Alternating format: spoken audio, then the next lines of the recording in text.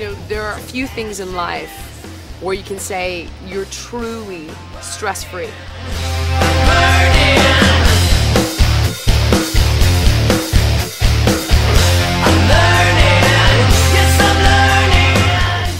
You know, riders that come out to my shows, and they've always been supportive of me my whole life, and just really good people.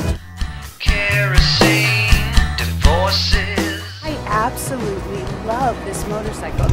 This is the first bike I've ever rode, and it was a Harley, definitely. Torches. That's right. I got into it from my husband, and he got into it from his friend. Thing that you can handle, that you can manage, that's realistic, and wear all the proper gear, the armor, full helmet, the whole thing. If you stop yourself because you're afraid, or you're afraid to dream big, or afraid to do things, you never will accomplish anything.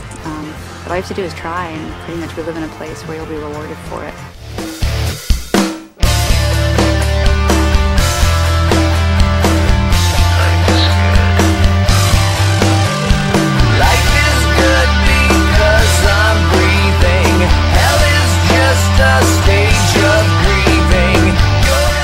Motorcycle riding is just being in your environment, in nature, on your bike. That's it.